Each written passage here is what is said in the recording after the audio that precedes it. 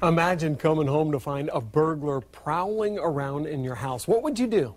A Cape Coral teenager deciding to confront the crook inside his family's home on Southwest 54th Avenue. And tonight, I'm showing you exactly what happened when the crook got busted inside that house.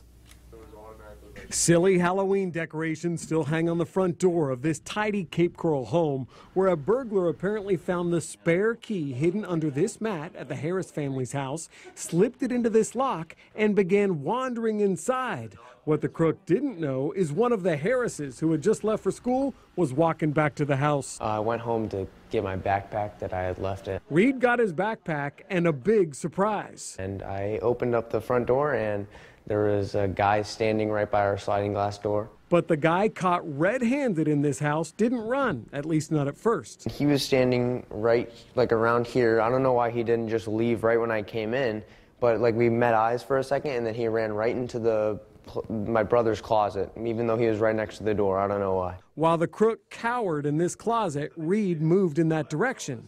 As I was going back there, I saw the closet move out a little bit to try and, because he was trying to, I guess, see where I was. Reed slipped into another room, grabbed a phone and something to use as a weapon just in case things escalated. So I called the cops, got a bat that was in there, and then as I was coming out, he ran out. As the crook bailed from this house, Reed stayed on the hunt. I followed him with my car, but I lost him through one of the backyards and then just came back here.